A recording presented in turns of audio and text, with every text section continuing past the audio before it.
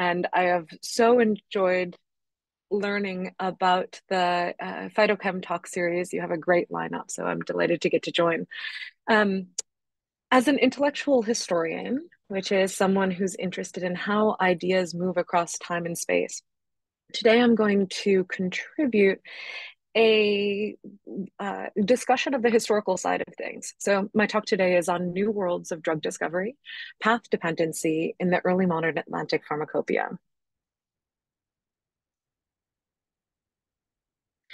So, in our time together, I'm going to talk about some of the problems and potentials for extracting information about natural products and living nature from historical documents. I'm going to start with the mystery of the day, a plant-based medicine called Tzoyoyactic by the Nahuas, or the people who were commonly known as the Aztecs, rulers of Mexico before Tenochtitlan fell to Spanish invasion in 1519 to 1521. Ethnobotanists think that this plant was either a Shoano-Colon coulteri, a bulbous neophyte that grows primarily in seasonally dry tropical biomes, such as in eastern Mexico, or perhaps it is a tropical species of Veratrum, perhaps Veratrum frigidum. I think all of you will likely have more informed hypotheses than mine, but I'm going to talk a little bit about how the web of this knowledge was messily made. Um, as this encounter was long before formalized Linnaean binomial nomenclature, what we have are indigenous descriptions of Zodiactic in action, some European indigenous codices that record a couple of its characteristics, and a long trail of 20th century ethnobotany that tried to make sense of this information. Talking about Zoyoyactic means talking about how we know what we know about indigenous American plant-based medicines from before and shortly after European colonization of Mexico. So while Zoyoyactic is the botanical center of this talk today, I'll also be following a case study of the 16th century physician, Dr. Francisco Hernandez, his study of Mesoamerican medicines and the plant-based medicines that he brought back to Europe with him.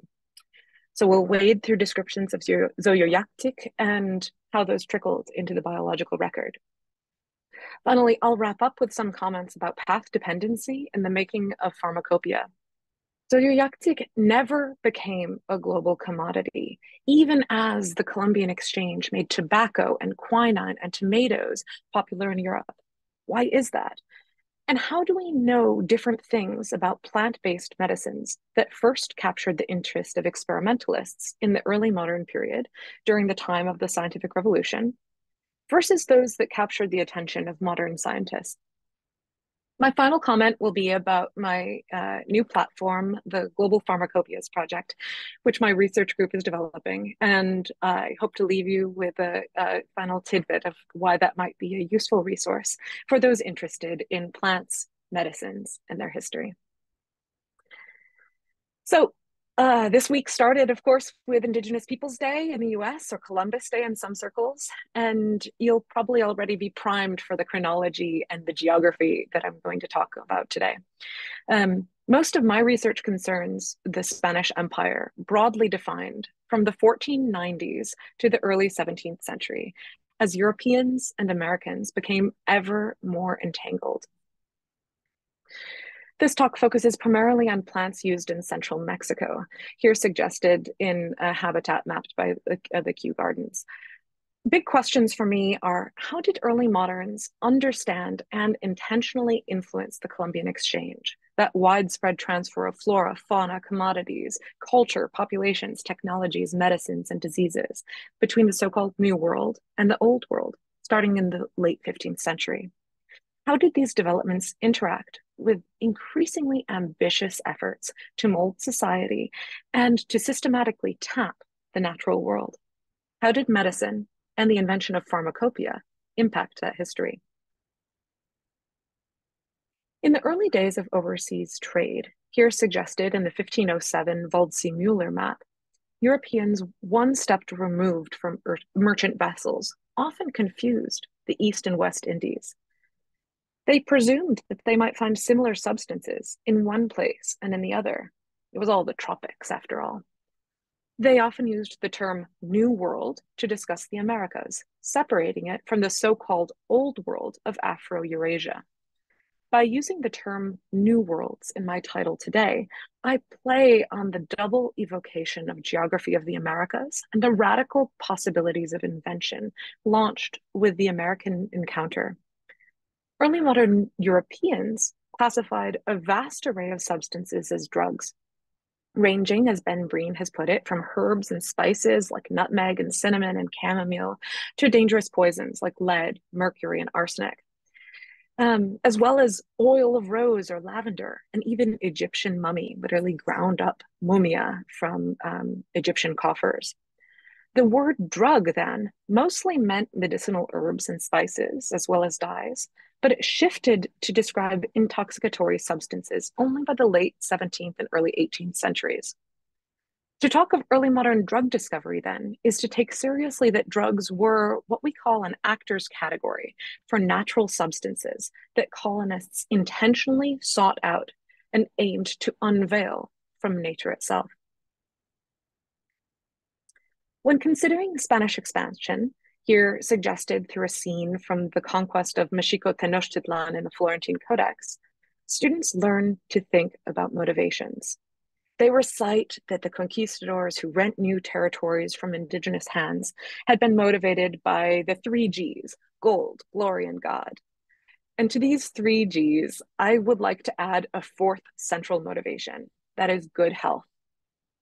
Rumors of the fountain of youth proved so tempting to explorers like Ponce de Leon because their potential curative power fit into the most fundamental motivations for European expansion: access to networks of trade that featured not only flavorful spices, but also medicines of fabled curative power. Europeans believed that nature was filled with medicines, just waiting to serve the rightful purpose of improving human life. For them, studying plants was not often an end in itself, but rather a means of revealing yet more cures to better human life. That brings me to the earliest explicitly scientific expedition and the studies of plant-based medicines that came out of it. On January 11th, 1570, King Philip II of Spain, ruler of territories stretching from Italy to Peru, tasked the physician, Dr. Francisco Hernandez, was a very ambitious task. The king wrote that it is hereby ordered that you, Dr. Francisco Hernandez, our physician, shall hold and occupy the office of our chief medical officer of the Indies, islands and lands of the ocean sea. You are to be an expert in all things relevant to the history of natural things. Hernandez was to go to New Spain, now Mexico, immediately because he was supposed to go first to the land that we hear of more plants and herbs and medicinal seeds. They are to be found more there than anywhere else. When in Mexico, Hernandez was to consult, quote, all the doctors, medicine men, herbalists, Indians, and other persons with knowledge in such matters, and thus gather information about herbs and trees and medical plants. Hernandez was not supposed to just collect raw plants like a naturalist, however. Wherever he went, the king ordered him to find out how those medicaments are applied and what their uses are in practice, their powers, in what quantities they should be given, as well as the places in which they grow and their matter of cultivation, whether their habitat be dry or moist, or if they grow along trees or plants, or if they occur in different varieties. Hernandez was supposed to experience and test all of these substances firsthand. And finally, he was supposed to send back to Spain all of the medicines and herbs that he saw in such parts, provided that they are noteworthy in his judgment and do not already grow in these realms, being Europe. After being in Mexico, Hernandez was supposed to go to Peru and do the same thing all over again. So Dr. Hernandez did as he was ordered after a fashion. He set out for New Spain in 1570, but became so engrossed in completing a new edition of Pliny's natural history and in treating indigenous people who fell victim to the Cocolitzli pandemic that he got a little sidetracked. He returned to Spain in the late 1570s, and by 1580, the king had ordered a Neapolitan apothecary, Nardo Antonio Recchi, to take Hernandez's works and make them into that intelligible herbal that he had wanted in the first place. So, an apothecary, not a physician, usurped Hernandez's research project. What was supposed to be published immediately was left in Hernandez's handwritten manuscript, and then it circulated in only small audiences across Mexico and the European court. In Hernandez's will, he left to the king these 16 volumes on plants and animals and paintings of the Americas. And he also asked that His Majesty acknowledge how much work went into creating.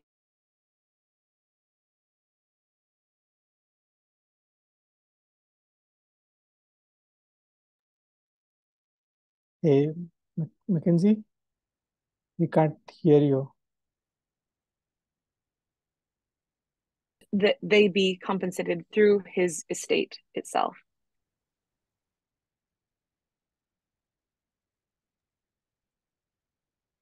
It's working now. Beautiful. Those papers that Hernandez left, as well as the physical collections of plant, animal, and mineral collections, burned up in a fire in the next century. For the most part, the Spanish crown kept quiet about Hernandez's findings about medical plants. His work was only published by others, both in Latin America and in Europe, including members of Galileo's scientific society, the Academy of the Linkside. We call these works, this whole corpus, the Mexican treasury, and it's depicted here. During his time based around Mexico City, Hernandez did consult with indigenous medical specialists, predominantly speakers of Nahuatl, the language of the Aztec Triple Alliance.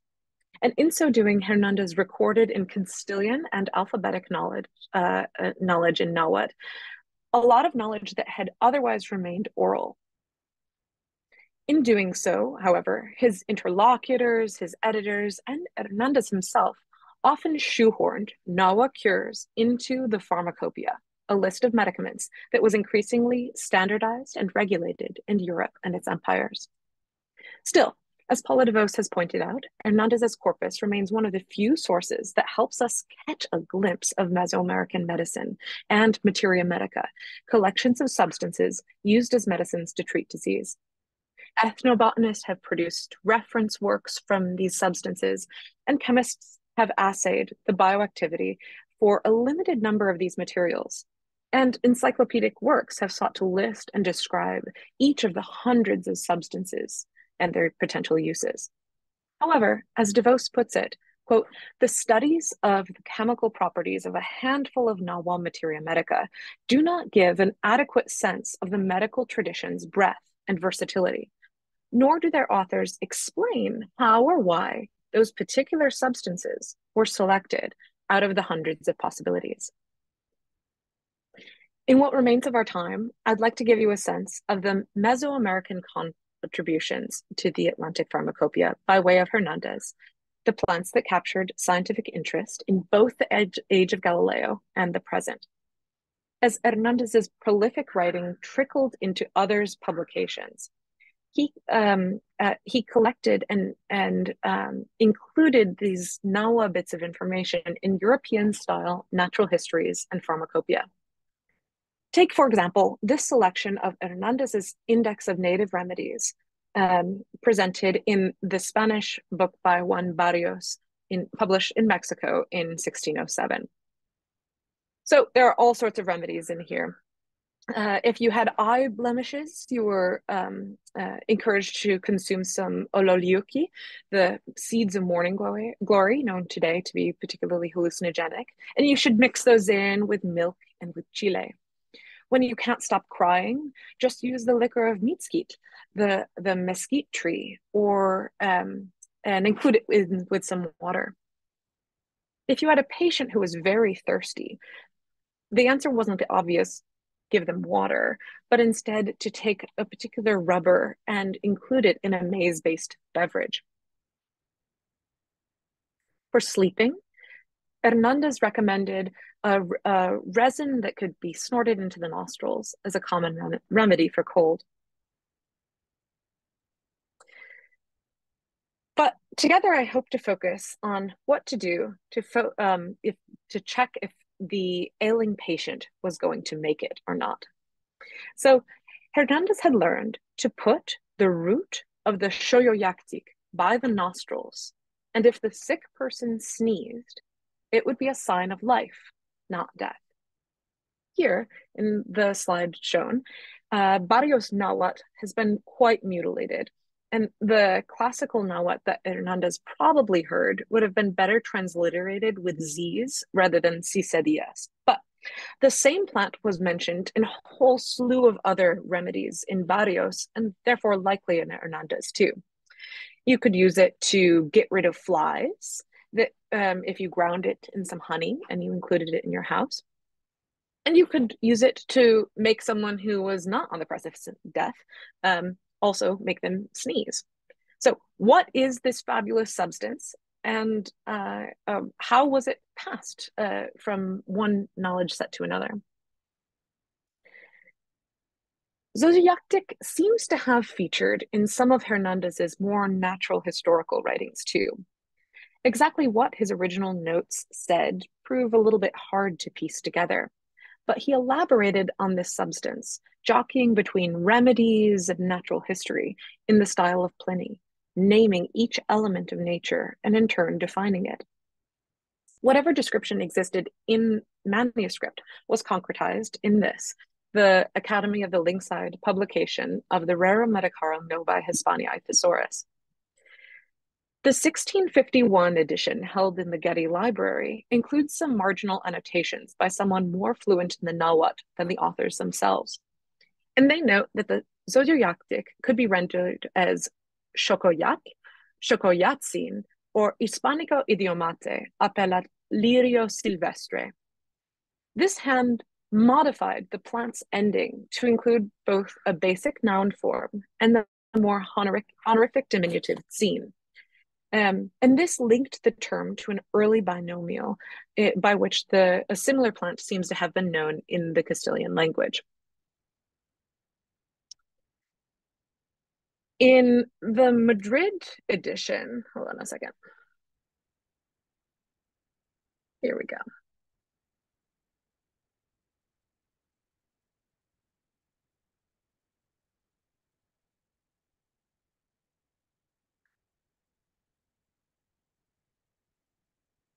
Got the slide, yeah?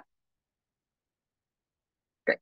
In the Madrid edition of Hernandez, published in Spanish in 1790, the description goes like this when translated into English. Zodiactic, or plant like a palm, has roots and leaves like the leek or the palm from which it takes its name. On its stem, it has long purple flowers or in calyxes. The root, crushed and applied to the nose, provokes sneezing incessantly and clears away mucus, so that Indian doctors call it tisit and use it to predict when one of their patients will die or recover. A dram of the same thing is said to provoke urine or cure dysentery. And this likewise mentions that when mixed with meat, it could kill mice. And if one washed the head with such a decoction, it would kill lice. This famous plant is sprinkled all over with honey to exterminate all insects that walk through the house, especially when they are so invasive and harmful in summer. They are attracted to the sweetness. Part medicine, part pest control. Finally, Hernandez concludes with some notes about how to prepare it and its humoral qualities. It is bitter and hot and dry in the 4th degree. Pills are made with the root and applied to the rectum. The root is good for the chest. It purges phlegmatic humors and revives those suffering from an excess of them. In Michoacán, they call it sauque. It grows everywhere. So we can triangulate Hernandez's definition of zodiactic with contemporary accounts. Take, for example, its appearance in the Florentine Codex, the compendium of all things New Spanish created by Fray Bernardino de Sahagún at the Colegio de Tlatelolco. Sahagún was Hernandez's immediate contemporary and likely read iterations of his text and consulted with the very same experts. For the most part, the Florentine Codex is a tripartite language structure with Spanish in the left column, an alphabetic Nahuatl in the right column, and images using both naturalistic and glyph descriptions are clearly ordered throughout the whole text. But during this section on medicinal herbs, that structure breaks down, and that means some different meaning is being conveyed. Sahagún's Nahuatl, as noted in the Anderson and Dibble translation, describes the plant, Zoyoyactic, as a little onion. There we go. At first, this is dropped in the nose. Its roots, its leaves, and seeds are all ground together, only as a powder or in solution. Very little is dropped in the nose. If much is inhaled, if much is dropped in the nose, it causes bleeding. And he specifies where it grows, in the edge of a forest, clarifying that it was not potable. The Spanish text, depicted here in the other column, differs a little bit. Again, some knowledge is available to only Nahua speakers, Indigenous Americans, and some only to the Spanish. The Spanish text describes it in terms Europeans would understand. It has a head like garlic underground. And rather than emphasizing what would happen if someone drinks it, the Spanish text emphasizes the mountainous environment in which it grew. Even more than for Hernandez, Sahagún's manuscript didn't really circulate, which makes it a really good barometer for on-the-ground knowledge available to European scholars in New Spain. Some did read Hernandez, of course. The famous English botanist John Ray took up Hernandez's description in his monumental botanical catalog, Historia Plantarum. And he took directly from Hernandez, describing this plant as a herb like a palm that would be given by tisit or indigenous physicians. From here, you can see a bit of the complexity in the making of this knowledge. In an era of copy-paste compendia, scholars in the rising field of botany literally just copied and pasted Hernandez's words into their own publications. These texts became the authorities. Physical nature then was alienated from them.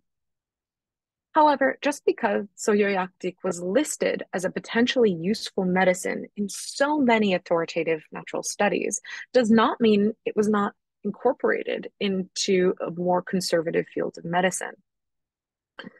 But nonetheless, European apothecaries did not think that the plant was easy enough to obtain. They didn't think it could be so useful as sassafras or quina or tobacco or chocolate, the oft-traded items of the Columbian exchange. So, Zodiactic simply didn't appear in ceramic vessels like this one in apothecary shops, despite its uses. For most Europeans in the medical establishment, Hernandez and his Nahua collaborators had produced too much knowledge about a place too far away. As far as I know at this point, but admittedly we're in the early days of this research, no one elaborated a taxonomic correlation for Zoyoyactic, with which they were really willing to stick until the late 19th or early 20th centuries. By 1975, Bernard Ortiz Montellano collected botanical names and determined that Zoyoyactic was a Schoencalon coulteri or Veratrum frigidum, the latter being related to an American hellebore. Montellano wrote that veratrine is a mixture of savadine, and he expanded on the extent to which all of these related mixtures were irritating to mucous membranes. He cited particular studies in which similar plants had been used as to show toxic action against houseflies. Textbooks like medical botany chalk up these effects to the work of steroid alkaloids present in the Liliaceae family. Where does all this leave us? First, with a sense of historical contingency, I think. And second, with some methodological reflections on what we can learn from plant-derived medicines as described in histories. As for historical contingency, Doyuyactic never took off as a Mexican export, despite its myriad uses for diagnosis to pesticide. Like Artemisia mexicana, Itztauyac, um, which was widely used as a fever medicine among healers, there was a European equivalent. Perhaps that was this Lirio silvestre, mentioned in that scholarly handwriting in the Getty's version of the text. The result is that mainstream apothecaries didn't list Zoyoyactic as part of their must-have medicines, nor did it merit prohibition. It just disappeared from practical use in Atlantic networks, cloaked in obscure manuscripts, or employed only in local medicines. It was then rediscovered, but only with a surge of interest in discovering nature from indigenous perspectives, which characterized much of the commitment to global prospecting in the early 20th century. Since then, Mexican and international scholars alike have pored over its potential applications and sought to identify the mechanisms that made those long dead patients sneeze. Drugs in the Atlantic Pharmacopeia often follow those two paths. Early on, a few popular books sold the idea of a handful of American plants that could change global medicine. If a medicament appeared on that list, it was cultivated, acclimatized to Europe, and shipped overseas. If, like peyote or other psychedelics or zodiactic, it did not make it into that initial designation, it was stymied in what scholars have called the puzzle of distribution. That Hernandez delighted in the details and didn't manage to popularize his new Spanish findings sealed that fate, establishing a path dependency that shaped later scientific engagement with plants like zodiactic.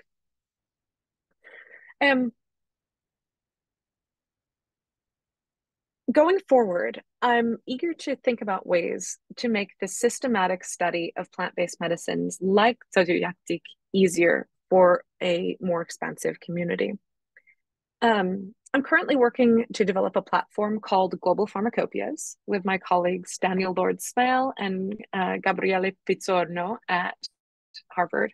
Our aim is to make it possible for experts and non-experts to trace medicaments like zodiactic or like peyote and their inclusion in the European, increasingly imperial pharmacopoeia tradition. Through Global Pharmacopias, we have collected thousands of historical sources listing natural products and pharmaceutical preparations used in past societies.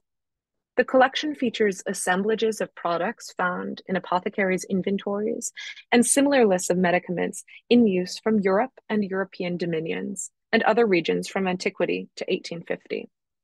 The goal is to present this collection in a form that is accessible to medical researchers, to biochemists, and medical and pharmacy historians studying natural products, that is to say, medicinally powerful substances extracted from nature. I'm happy to talk about the first round of the site in the Q&A. It's going to launch before the new year, but there you'll be able to see both distinct pharmacopoeia lists of medicaments that are both references, like Hernandez's, which represent ideal types of medicaments that one ought to have on hand, and a functional pharmacopoeia, which represented existing apothecary stores or botanical collections, by which I mean what people actually did have on hand, regardless of what the authorities thought. But that's enough about historical plant-based medicines. Let's turn it over to the Q&A. Thanks, Mackenzie. If you have any questions, feel free to raise your hand and or put them in the chat.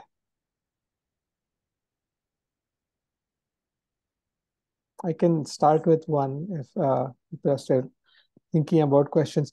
One is, you mentioned that the passing of the medicinal knowledge was oral in Mesoamerican cultures. Yeah.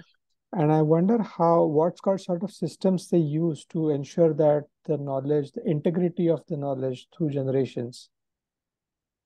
Yeah, it's a great question.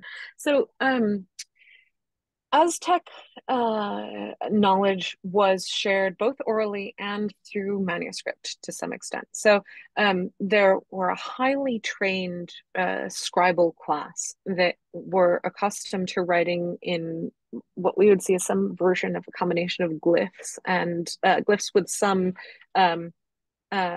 elements of pronunciation baked right into them. So that means that there were likely many more manuscripts that included something about how to treat ailments that were destroyed either by the Europeans, or the Aztecs were actually very interested in controlling their own paper records. So they had a number of documentary purges before. Nonetheless, healers called tisi, they're the wielders of medical knowledge, would train students, and they would they would have a very highly regarded position within given communities, and they would essentially work with apprentices who would learn their craft, right? So after studying with a particular TSET, you would be able to then continue on in that profession and be recognized even by censuses like the Matricula de Huecotzinco as an expert in that profession. That community of TC, that community of indigenous healers lived on after Spanish colonization too, and is one of the spaces that we can see even in modern Mexico, where you can encounter other ideas of healing that are beyond this European pharmacopoeia tradition. Hmm. Yeah. Thank you.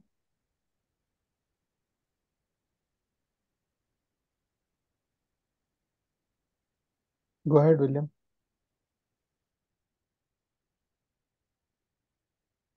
So that was a terrific talk. Thank you very much, Dr. Cooley.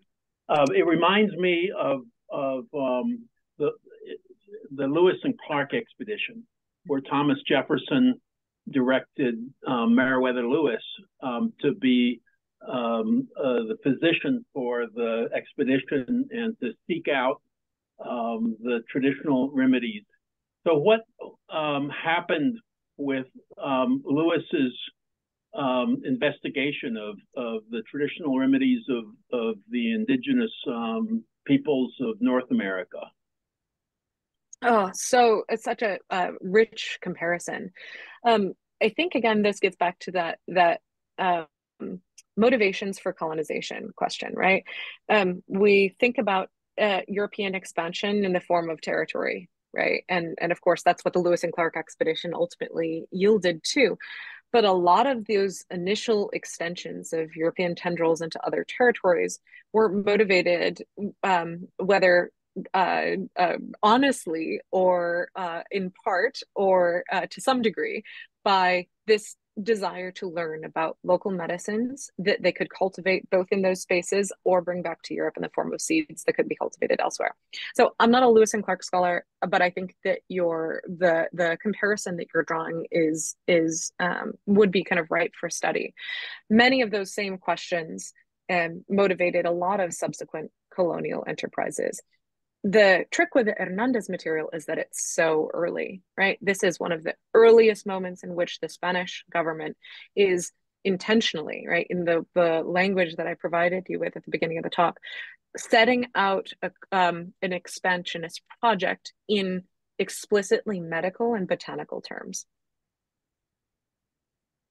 Thank you. I have a question about the role of that the healers play. And I never thought of healers perhaps as being some of the first experimentalists trying with drugs. And so what is the record saying in terms of their role in coming up with new bioactive plants and so on? And were they allowed to experiment even at the risk of, killing some of the people that they were trying to heal? Absolutely. So I am not sure about the ethics of experimentation, and I don't know to what extent we're able to access that information through the ethnohistory. But what I can say is one of the things that is so again, most of the information that we have about this period, when it's been written down, is written through Europeans, but with secret indigenous elements, right, in alphabetic Nahuatl, that is only today being studied extensively, which is very exciting. Uh, And what you find in that alphabetic Nahuatl is an emphasis on the first person actions of experimentation. I eat the plant, I drink the plant, I touch the plant, I sweat, I bleed, I sneeze. And again, it's all in first person. Now, as historians, we can interpret that in one of two ways. We can say, oh my goodness, this is someone who is doing all these things. You know, he's having soyopactic and he's sneezing. Or we could also think about this as is this perhaps a grammatical guide about how someone should engage with these verb forms, and maybe we shouldn't interpret that first person action at all. So I think that remains quite mysterious, but what I will say is that the Tisits were really highly regarded in their community. These are the people who you would go to with all of your different medical conditions, and they were, not unlike shamans, highly prized members whose community would bring retributive action against them if things continually turned out badly, right? Or if they were taking advantage. What we do see Hernandez doing in his experiences in Mexico is working with those healers when indigenous people started falling sick with smallpox and the Coco-Leasley pandemic, on which Johannes Krause has published a little bit recently and correlating that to Salmonella enterica. Thank you. Hello, this is Sarah speaking. Thank you very much for your talk. I just had a question regarding if there's any information as to how much of this traditional medication is still being used now by indigenous nations in North America, and if so, if they are still being used in the same way, or if the way they were adopted by Europe or Europeans changed the way indigenous nations actually use those medications. Yeah, absolutely. So the tradition lives on, but of course is not as vibrant as it likely would have been had there not been the arrival of Europeans. So I keep thinking back to this statistics that I recall that I think Gaurav had cited in the Nature's Metabolite conference at Cornell about the 80% of the world population relying in some form of a plant-based medicament, or certainly medicament that would not be the equivalent of FDA approved, right? I think that these, you could definitely buy these medical substances. You could. I haven't myself tried to buy this plant at a market in Mexico, but I think that you would likely be able to do that. So it's present within communities in the Huasteca. It's still used. This language is still used in modern Nahuatl, and those indigenous languages are replete with specific identifiers of plant-based medicines, and how those medical services, those plant services, ought to be used. Right. So with the increasing language extinction that we're seeing in indigenous communities, both throughout Mexico and of course throughout the rest of the Americas, a lot of this knowledge is indeed being lost, but it has in large part continued on, in part as preserved through these European pharmacopoeias, that at this early stage of hubristic colonization, when the Europeans thought they could actually learn about all of this new material, it wasn't too much to know, they recorded a lot of it. But that fell out of fashion by the time you get to the early to mid 17th century, and was only rediscovered or re-encountered, studied anew by ethnobotanists in the early 20th century. So that's where I think you see a lot of those studies of, assaying plants in the Florentine Codex for their medicinal potential. So I think there's still work to be done. Yeah, hi, my name is Lars. Thank you very much for your presentation. I had a question more related to your planned release of this collection of data. I was wondering what type of keywords could be used to search such a database. Is it like, can I search just by plant families or compound classes? Well, thanks for asking that question. That's actually one of the things I wanted to get from you all today, and to kind of suss out. as you see from my presentation, I'm really hesitant to draw definitive identifications from what I think is a fuzzy historical record. I think that some of these taxonomic designations of like the plants in the Florentine Codex are really bold. They presume that these naturalistic representations are like that the artist was pretty good and that you actually know the plant that you're looking at from these, may we say, less than completely detailed manuscript renderings. On the other hand, like I think that this knowledge is interesting because, of course, these plants still exist today in large part, and we can kind of think through them as a source of natural products. So, the database is based around these apothecary records, and so that is in fact what we are collecting. All of them are connected through a relational database of terms that have been transcribed out of those records. Each of those terms has been linked to the Linnaean name of the plant, the Kew Gardens description in most of the botanical cases of distribution. And when it's possible, like for instance, in the Artemisia studies, right? When the Artemisia is all over the Pharmacopeia in all different sorts of directions, some of the chemical information that scholars who are not me have suggested have been correlated to that material. So while I'm hesitant about doing that identificatory work myself, I think that plant family should be something that is built in to, if not the version that we release leading up to January, the version that will come out in the next year or so. Thank you, Roman.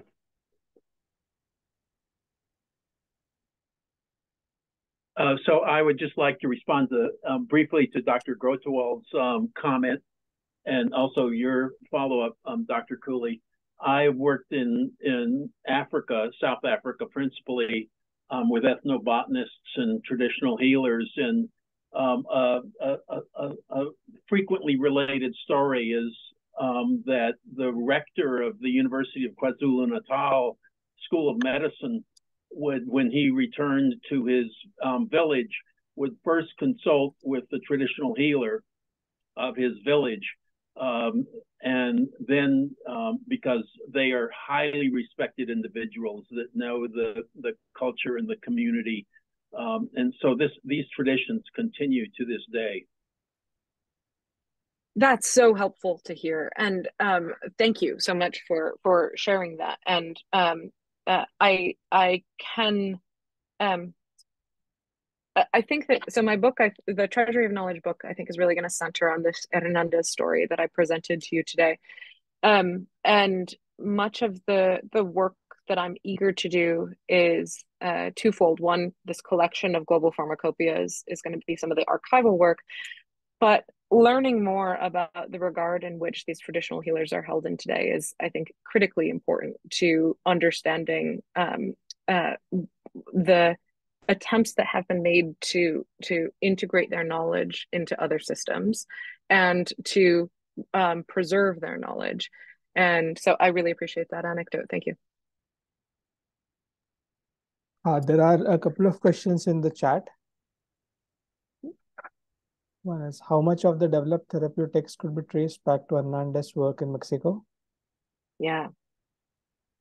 A lot of the Mesoamerican corpus almost always runs through Hernandez. It also almost always touches on the Florentine Codex and the Codex Badianis, or the Libelis, which is produced in 1552.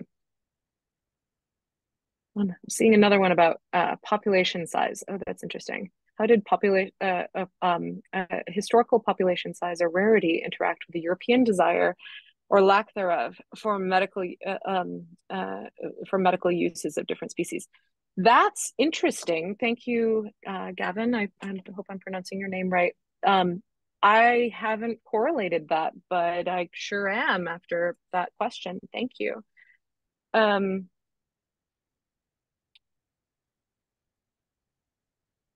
That's very interesting.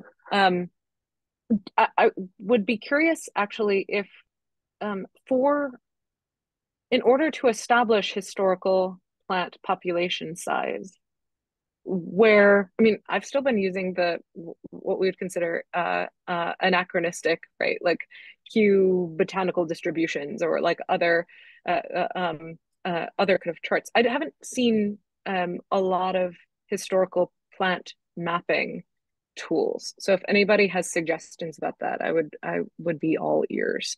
I like that question a lot. Kirana. Ethnomedicine practitioner have been using the herbal extracts to cure disease. It would be the combined effects of the extracts, but nowadays scientists are majorly going with a search for single metabolites from plants. Yeah, that's really interesting. How do you think that we are, do you think that we are really missing the right formulations by doing so to cure disease? Yes. So, Karana, I think that that's a really powerful point. Much of the reason I'm so committed to global pharmacopoeias not being organized on the level of medicament, right? But not searching peyote in every single mention of peyote in the historical record is because these materials appear in assemblages, right? They're remedies of grouped materials, even though that ololiuki remedy that you're supposed to consume with chile and whatever else, an maize drink, right? When thinking about these materials, we have to take into consideration that it was the trends in the scientific revolution that led to this focus on one particular element, the study of one element of nature. They would call it materia medica, out of term, extracted, without the other things with which it was mixed to make a remedy. So thinking about them as collective units, as assemblages that are deeply linked is, I think, key to seeing the potential for these remedies. And also, I mean, that of course includes some element of information about their preparation, which is of course kind of key to the success of the extract. Great. So let's thank Dr. Cooley for this nice talk, and it certainly helped changed my perspective about when I read descriptions of uses of plant-based medicines or plant extracts in papers, coming from natural sources. It gives me perspective on how to think about this, even part dependency exists in these descriptions. So thank you. And if you can stay on for a couple of minutes, that would be good. I'll stop the recording. But thanks. Thank you so much for your questions and for engaging with this research.